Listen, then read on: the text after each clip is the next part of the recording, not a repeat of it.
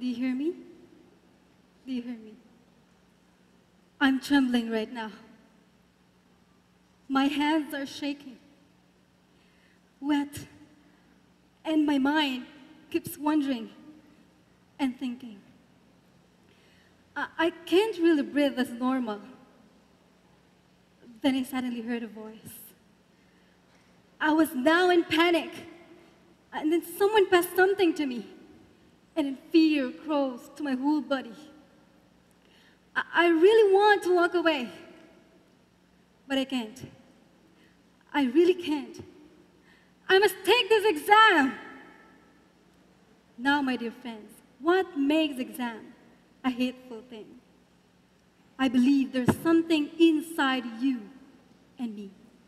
Let us bow our heads for a prayer. Father God in heaven,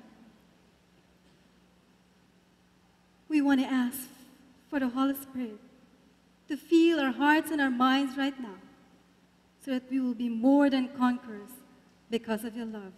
In Jesus' name, amen. Good afternoon, everyone. Parang na-stress kayo kanina. This afternoon, how was your day? Is it great? How are you enjoying the shortened period of classes? Do you love it? Then don't go to school. But it's the atmosphere of the week of prayer. And I hope you are loving the atmosphere of our week of prayer. And throughout the week, we will be dealing with our theme. What is our theme? Again? Okay, it's fearless. And so this afternoon, we would learn one of our fears and how to overcome it. So who among you have experienced the one I dramatized earlier? Have you feel that way too? Could you raise your hand? Thank you, thank you. Thank you for that brave hand. Indeed, sometimes it's really happening in us. And I myself experienced that one 7 years ago when I take my first exam in high school. I really fear that I might fail the exam, that the exam might be so hard for me. And then finally, I would get a low grade. And even I have terror on grade sheets. You know, opening the envelope and then seeing what will be your cards. So I have a lot of fears during that time. And it's the fear of what? Failure. It's the fear of what? Failure. And so fear of failure is not really new. It is almost happening any moment in time in your life. But now let me define what is fear.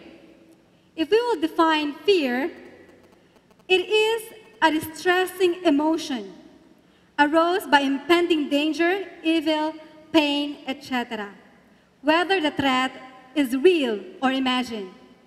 So most of the time, it's just in the mind.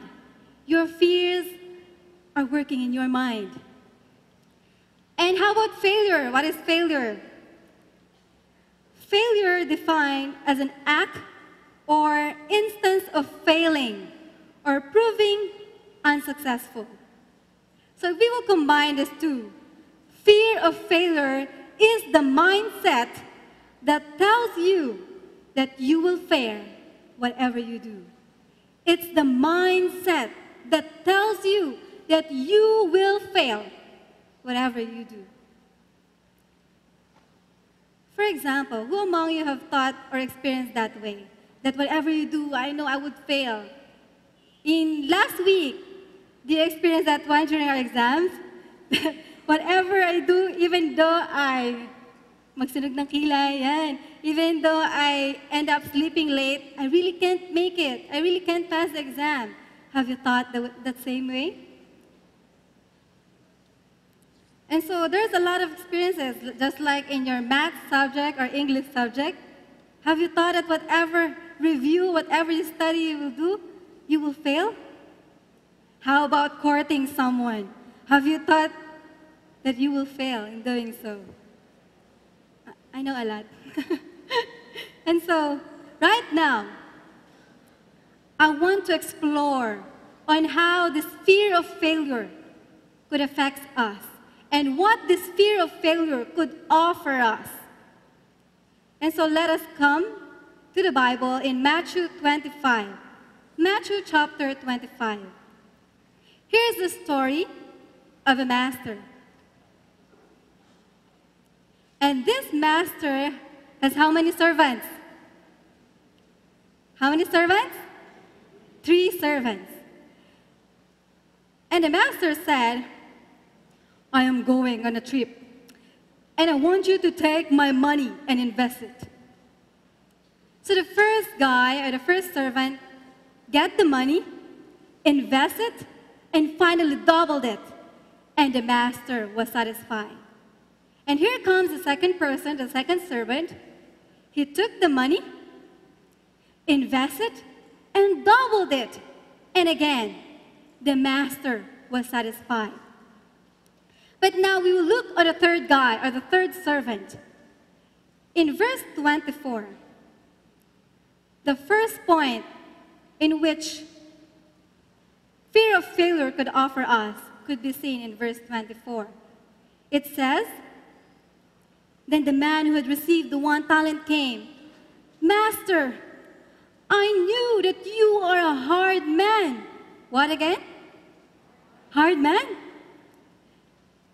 Harvesting where you have not sown, and gathering where you have not scattered seed. Now I want to point out what had come up to the third servant's mind. Because of his fear that he might fail in increasing the money, because of his fear that he might lose the money, here comes in his mind a wrong conception. Again, wrong conception. A wrong idea about his master. Commentary says that saying that the master is a hard man or a harsh man or a strict man is unjust because it's not true. The master is a good man. The master is a good man.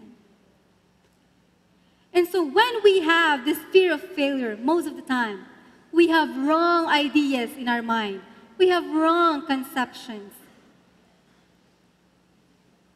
Some of us would thought, sayang, I should have courted her. Di naman pala siya mataray. Uy. And most of us, when we want to ask our parents permission for a trip, instead of asking permission, we would escape, because we fear that our parents won't allow us. But then, after that one, our parents would say, you should have asked permission, my son. You should have asked permission, my daughter. I would allow you. So sometimes, this fear of failure gives us a wrong conception. And most of the time, it gives us a wrong conception about our God.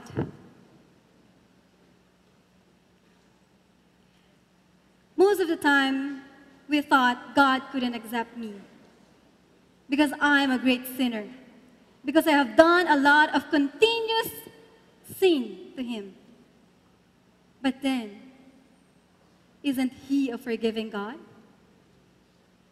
Isn't He a loving God?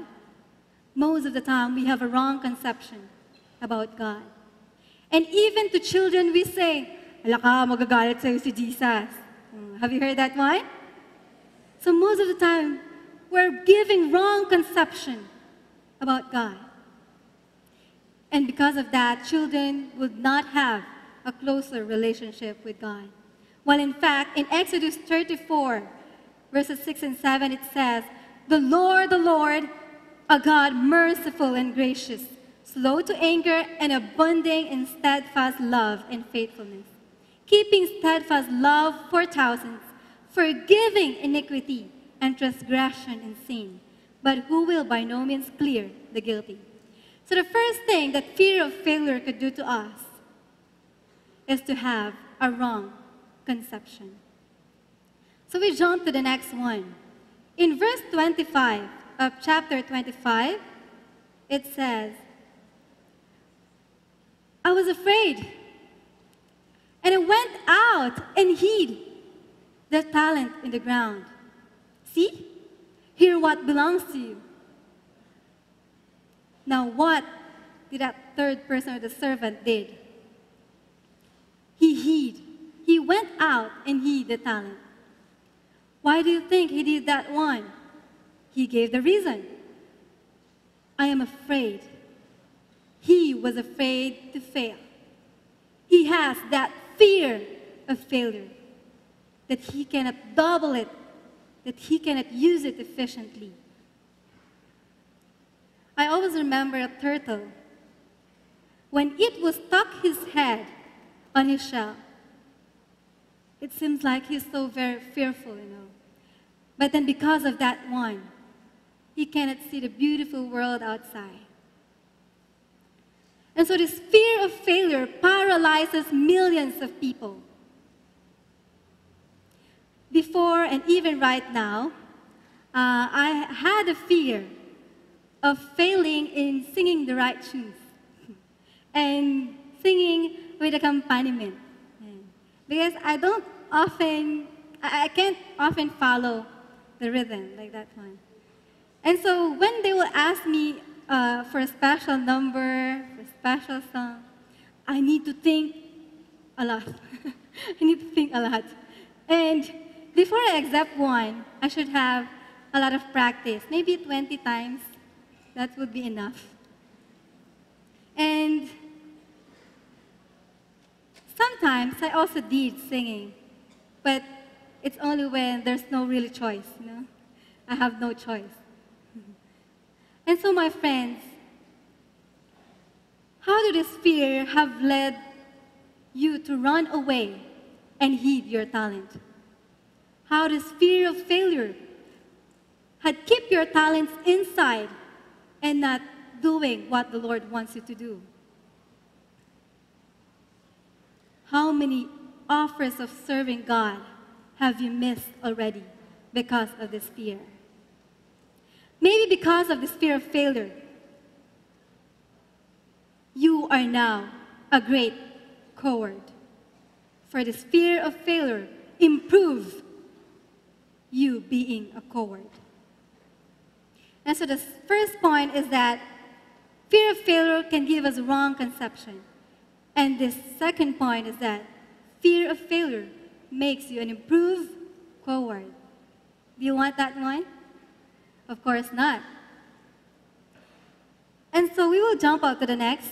The third one that fear of failure could do to us could be found in verse 26 of chapter 25. But the master replied, "You wicked and lazy servant, you knew that I have harvested crops I didn't plant and gathered crops which I have not sown. Why did you deposit my money in the bank? At least I could have gotten some interest in it." And in verse 30, the master said, "Now throw this useless servant into outer darkness, where there will be whipping and gnashing of teeth." Now, the third servant is called what? Wicked and lazy servant. Useless servant. Because of what? That fear of failure. Because of his fear of failure. Because of this fear of failure, we could have received failed commendations. We could receive that failed commendations.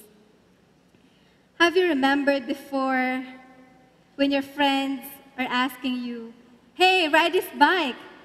Just try it, And then finally, you can't make it, you can't ride the bike because you're too afraid.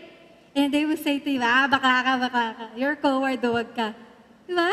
So most of the time before, when we have that fear of failure, we receive failed commendations instead of recommendations. And so that is the third thing that fear of failure could offer us. Yet, my dear brothers and sisters, I don't want you to stay being or having that fear of failure.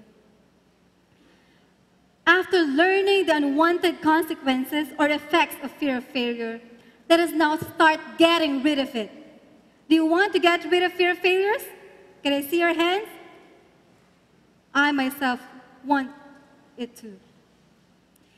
Because we don't want an F grade, right? Yes, I don't want it. And we don't even want to be called loser, right? I remember our little girl in the house, when we are telling him, "You're such a loser," and then he will shout and cry on top of his voice. And so even the little child didn't want to be called that you're such a loser. And so, my friends, I want to share 3F, but it's not meaning fail. 3F that will help us to conquer the fear of failure. This would be a step-by-step process. 3 F's to conquer our fear of failure. For example, you would be given a task to speak during the week of prayer, just like me. What if you are here? What if you're given a task to do this one? How would you react? To my co-speakers, how did you react? Would you jump for joy? Saying, yes! Pagkakataon ko na, it's my time to shine. But then, I feel the other way. Instead of feeling that one, my heart beat faster, you know. I think it's nervousness. And my mouth became silent, and nothing is my only response to Pastor Kadalig and Pastor Del Rosario. I just say, "Opo, Pastor, opo," with a lot of sigh releasing. And why I am experiencing that one? Because I myself is a victim too of this subject. I myself is a victim of this fear of failure.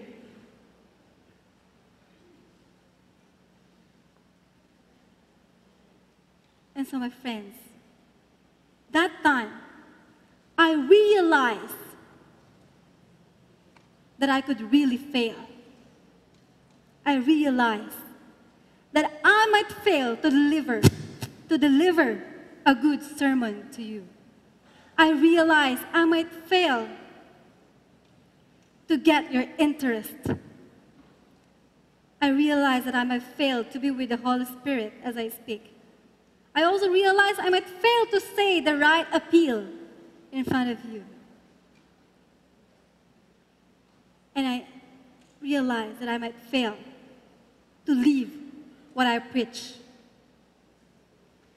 And so the first thing that I had experienced in overcoming failure is to have a foresight of failure. What again? A foresight of failure. Is it wrong? Is it wrong to realize that I could fail? In James 3:2 it says, "For we all stumble in many ways." And a study had been done, and they discovered that the failure rate of human being, failure rate is what? 70, 80? No. It's 100% the failure rate of human beings. It's 100%. So the first thing, or the first step that we must do in overcoming our fear of failure is to have a foresight of failure. Even Paul, in Romans 7:14 and 15. Please turn your Bibles in Romans 14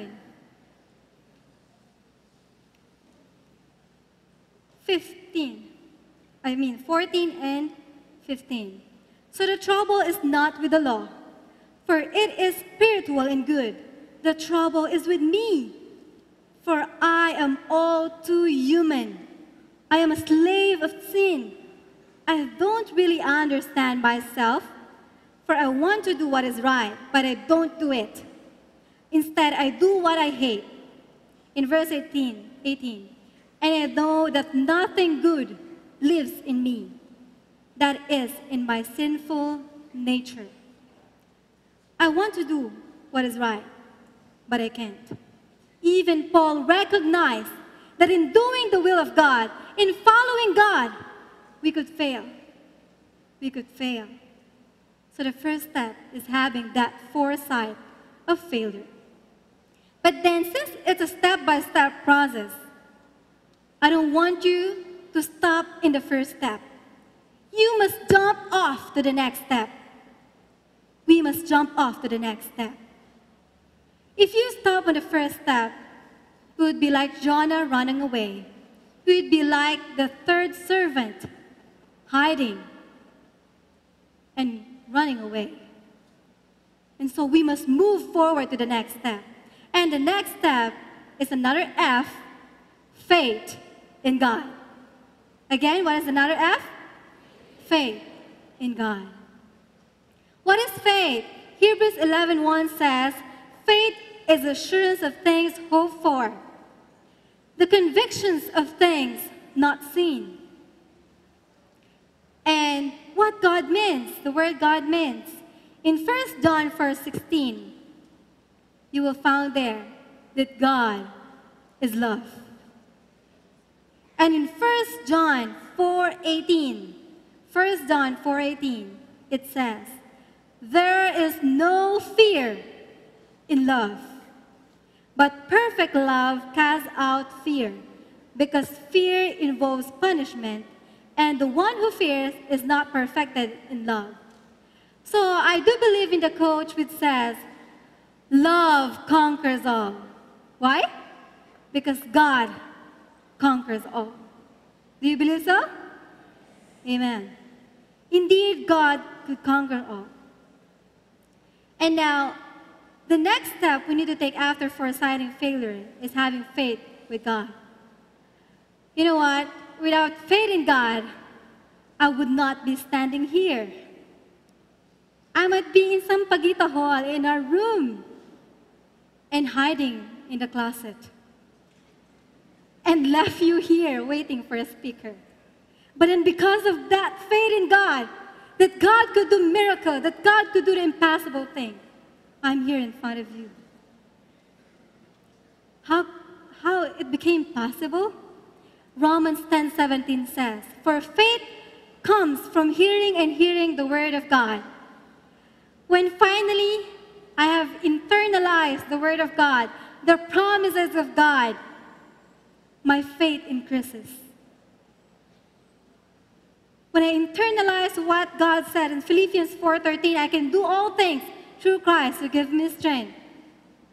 When I realize in Matthew 19:26, with man this is impossible, but with God it is possible. I am here and I have faith in God. So the more we read the Bible, the more we join church services, the more we listen to the Holy Spirit, the more we will have that faith that could overcome this fear of failure. Even Paul struggled in doing the will of God. In Romans 8:3-4, Paul had that faith in God.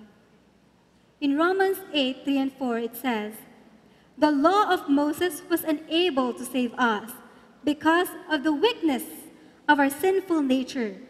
So God did the law could not do.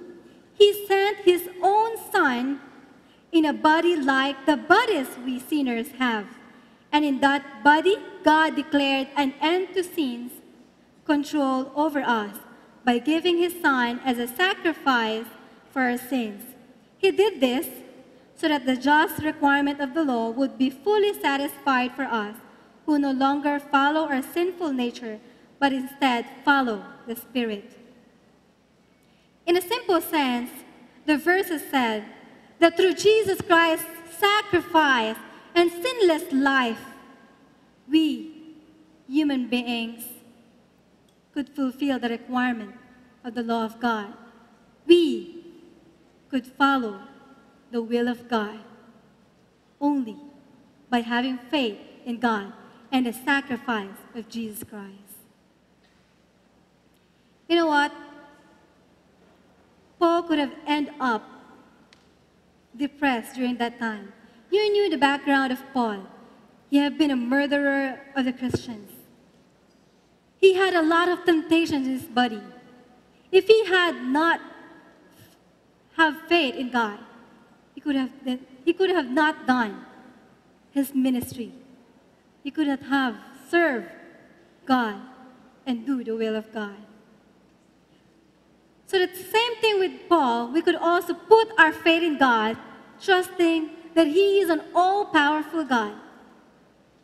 But yet, we need to do the next thing, the next step, which is move forward with God. Move forward with God. We must not end up believing and doing nothing. I remember a story of a father and a daughter. One day, that father left his daughter in her house, and it ended up that the house is burning. And it's the daughter who is inside the house while the father is away. And while this house is burning, of course, the little child is crying and crying. Not until that he heard her father saying,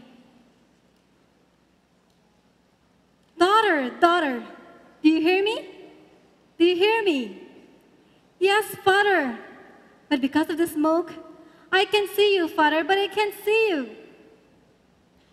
"It's okay, my child. It's okay, my dear," the father said. "Just jump off the stairs because I can see you. Just jump off the stairs, my daughter." If you were the daughter, would you jump off the stairs even though you cannot see your father? Would you? And so the daughter did jump, and she was saved. And so, my dear friends, after having faith in God, we need to move forward with God. We can't afford to be consumed by the fire. We need to move forward with God.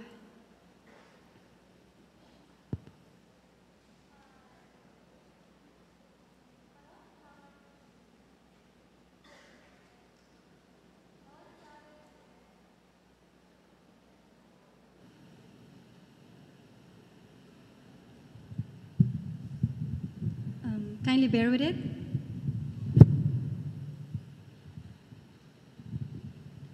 Now, I want to tell you a secret. Pastor Kadalig and my co-speakers didn't know this one, but it will be just between you and me, you know.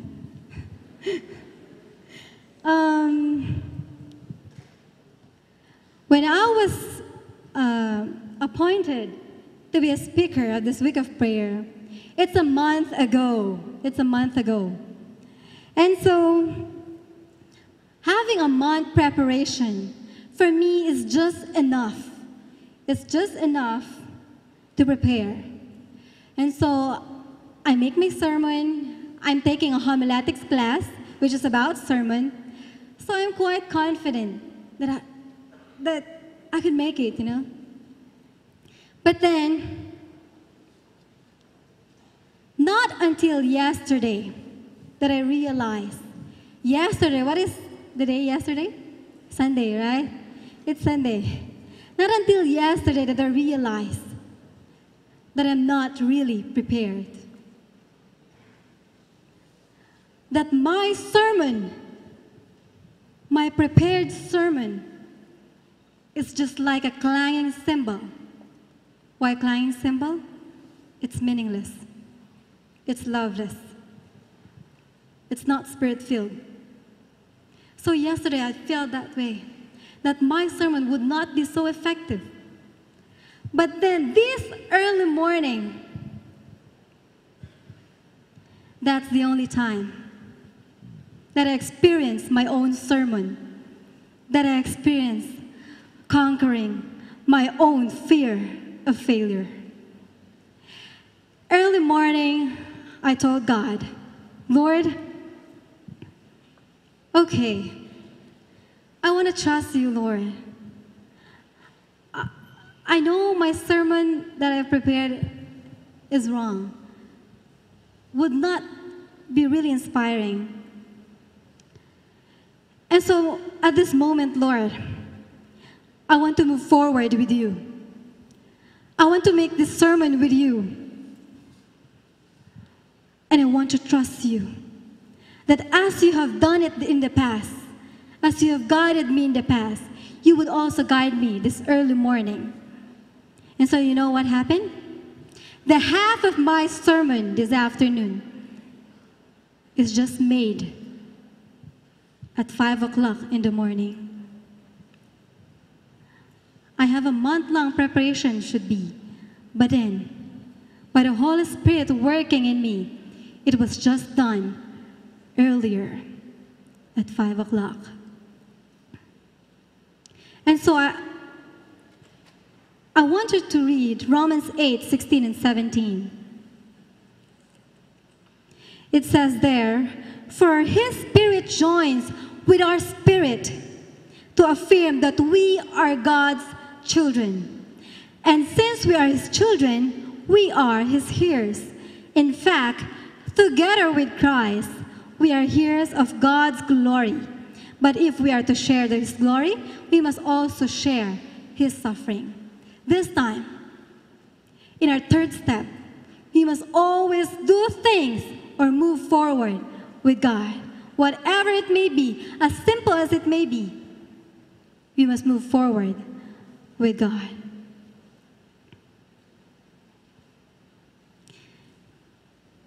And so, my dear friends, after learning the 3 steps, what is the first one? Having foresight of failures. And the second one? Faith in God. And the third one? Forward with God. So I want to leave you our very verse this afternoon, which Paul says in Romans 8:37. Yet in all these things, we are more than conquerors through him, through Christ, who loved us. And so we can now be an overcomer of this paralyzing fear of failure. But before I sit down, before I finally end, I want to share a very cute story, a very nice story. It's about my experience in my PE subject. Since then, I'm not a sporty person. Although I'm intellectual, but I'm not a sporty person. I just do PE things because of requirements, you know. But then when I came with my PE4, I need to choose, I think, from volleyball. Is that volleyball or basketball? I choose basketball. Who among you love basketball? Can I see your hands? Oh, I love basketball. But I'm not good at it, really. I'm not good at basketball. Although I like people, I love seeing people playing it. I knew in myself that I'm not really good in dribbling, I'm not good in shooting, in passing, all of those. And my classmates know it, right? My PE classmates know it. But then, here comes our practical exam. Written exam would do, you know? Written exam would do. But in practical exam, it means we will do it the practical way, which is shooting. It's shooting, you know. And then, on Sunday before that week, I tried my best to go to the gym and practice.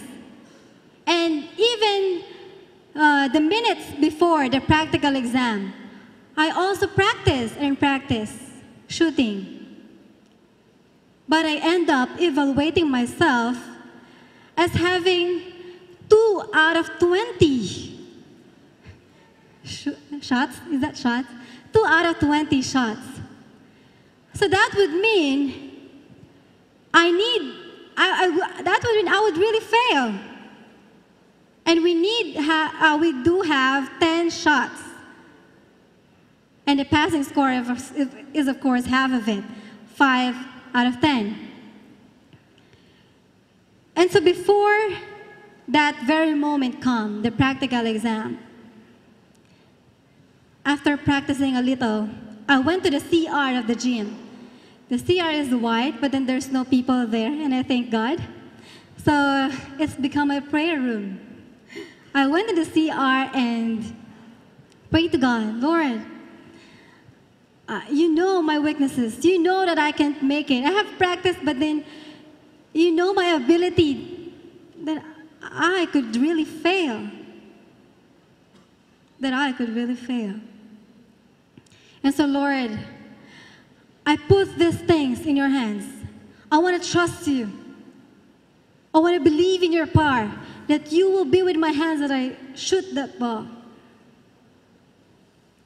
And so I went out of that room, or the CR, and finally came to the hot seat. No, it's the hot court. When I got there, I'm really trembling, literally. And my teacher is there. So since it's my turn, I went to the lines there. And when I tried my first shot, what do you think happened? Is that in? No, it's out. And I became so fearful. But then my teacher said, oh, it's trial, it's just trial. Don't be afraid. Okay. Thank God. Thank God it's trial. And then he told me, maybe you could change your foot. I don't know, there's the right footing there. And I forgot it already. And so what I did is follow his instruction with the right footing. And every time, each of that 10, every time that I would try my best to shoot, I would ask God, Lord, be with me. Lord, be with me as I shoot this one. I know it's really hard, but then be with me. And you know what? My classmates are looking at me. They're telling, she's unfair. She's so tagal. She's time-consuming. But then there's no time limit, so it's okay for me. And so I do that one. And after 10 shooting or 10 shots, I got, what do you think? 8 out of 10. Praise the Lord. And you know what? I'm even better than the male. They got 7 out of 10. I see the victory through God, through working with God. Even in a simple way, even in such a little experience. The PE students is encouraged now, huh? You really know what to do. And so this time, my dear friends, I want you to never ever forget these 3 steps of overcoming the fear of failure. What is the number 1? Foresight of failure. The second one, faith in God. And the third one, forward with God. And so now, my friends, I want you to meditate upon how this fear of failures is making your life worse. How this fear of failures has affected your life right now. Is it a hindrance for you to serve the Lord? Is it a hindrance for you to do the will of God? How do you think you could apply these 3 steps in your life, knowing that the presence of God is there? And what if Jesus Christ had the same fear of failure? Do you think he will go down on earth? Do you think He would save you? What if Jesus Christ had that fear of failure too? Did He use, do you think, the 3 steps that we have? Come to meditate upon it, and let us listen to the song.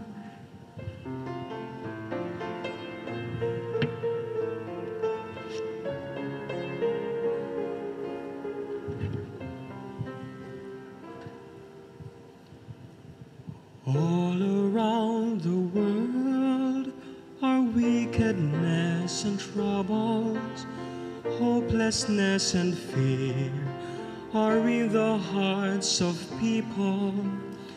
These are Satan's wiles to cause my life to stumble, but in Christ I put my trust. There's no need to tremble. I am fearless because my whole life is in Jesus. I am fearless because it's Christ who lives in me. As I am folded in His breast, there within His arms to rest. I am fearless because He lives in me.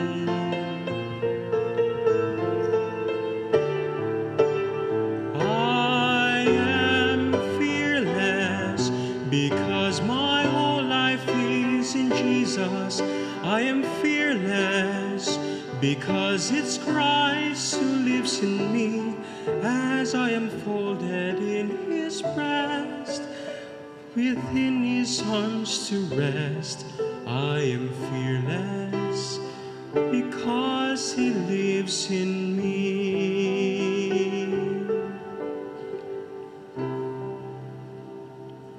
I am fearless because He lives in me.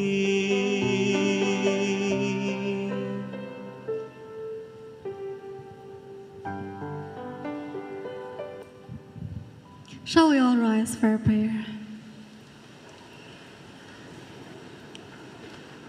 We praise you, our dear God in heaven, for you have made us conquerors over our fear of failure because of Jesus Christ who died for us. And so, Father God, fill every heart with faith in you, with trust in you, and with your presence, so that we will move forward in every decision, in every trials, in every challenges, only with you and with you alone. For this is all we ask. In Jesus' name, amen.